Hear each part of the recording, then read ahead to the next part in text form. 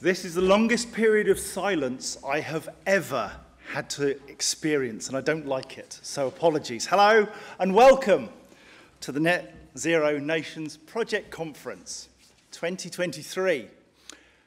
Are you happy? Yes. Good, that's a great place to start. Today is not going to be like one of these normal conferences that you go to and you sit and you get bored and you think, oh, good golly gosh, I wish I could be at work.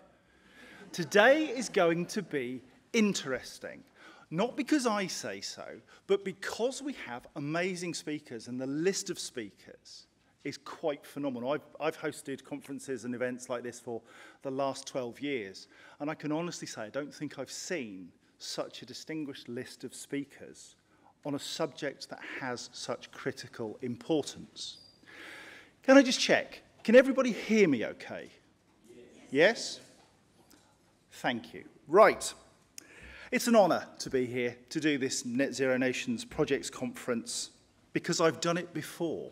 I did it in Edinburgh last year, and it was simply stunning. And Annie Shepherd from Salix was at that conference, and people buzzed.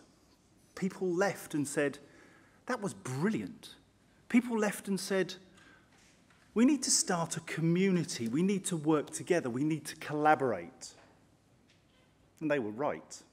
And that's why we're here. And that's why we'll be doing more of this, because it matters. For those of you joining us online, hello! Yes, so it's going out around the world. So if at some point during the day you get to ask a question, be sure it will come to find you. And there will be people all over the globe saying, oh, I know you. I'm John Curtis. I'm the ex-head of sustainable transport for the Scottish Government. I left 12 years ago because I'd done policy for electric vehicles and charging infrastructure and biofuels production. I put in hydrogen buses, the first in the UK in Aberdeen. I'd written the policies, got the T-shirt, and thought, good grief, what am I going to do now? Because I'm bored.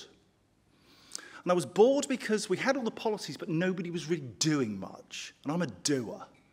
So I wanted to get out in the real world and see what it was like. And we created the biggest privately owned network of chargers in the world in Scotland, which is a heck of a contribution that we have made, that I have made. And I'm very, very proud of that. But there's more to do, and I can't do it. And I spend my life going out and doing things like Countryfile Live, hosting that, and Grand Designs Live, talking about the integrated systems that we need to improve the way we lead our lives. Not from pointing a finger at people, but more here are the things you can do. Here are the ways in which we can all work together to make things better. But today, I'm just your host. My job, wrangle that lot, make sure they stick to time, wrangle you lot to make sure you get back in here after we've had a coffee, and that you all have the best day you can possibly have. So, to ensure that that happens, mobiles, please set them to stun. I say this every single conference I do, and somebody's goes off. So, there's an after party, and the first round of drinks is on you if your phone goes off. You've been warned. There's no fire drills today. All the exits are clearly marked. So if a fire alarm goes off, just follow the big bald guy because I'll be the first one out. If you need the toilets, out through those double doors, across the where the balcony is, turn right, follow the blue signs, marked toilets. No more clues. Now, the first session runs from 9:30, 9:45 through to 11 o'clock. We'll break at 11, hopefully for 45 minutes of peace and quiet. Net zero, what's it worth? Is it worth zero? Or is it worth something? I suggest because you're here, it's worth a great deal. And we differ. We differ on quite what it means. I'm a transport expert, that's what I do. Built environment kind of matters to me because we can't work in isolation with transport. Renewable energy, yeah, that's kind of important too. We all have a part to play. Because, frankly, government sorry to use the G word, in Westminster, have stepped back. They are missing in action, suddenly. And we'll hear from our first speaker, Chris Skidmore, about the direction of travel for government and internationally, and what that means for us.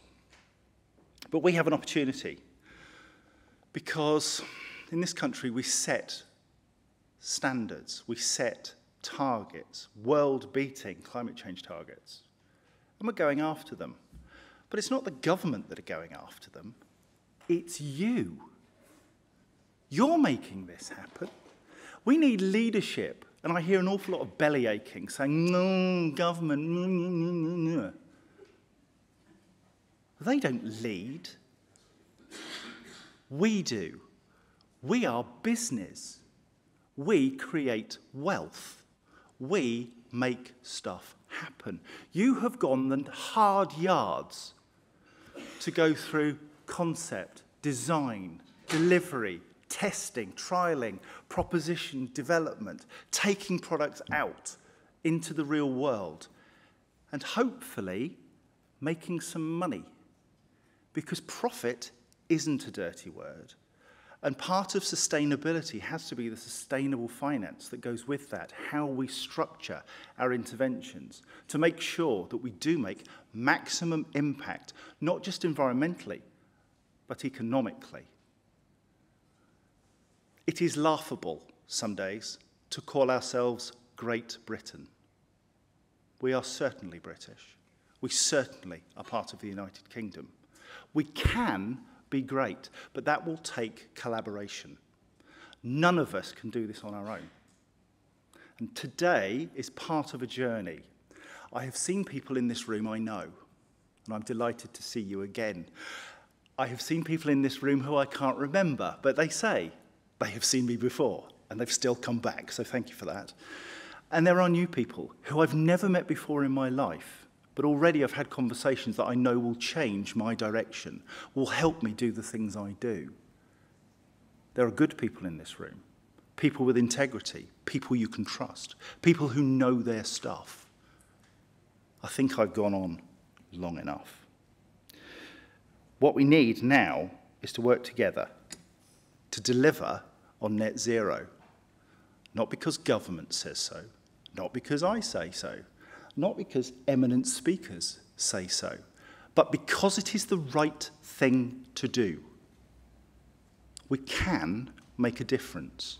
Who believes in this room we can make a difference? Hand in the air if you think you can truly make a difference to net zero.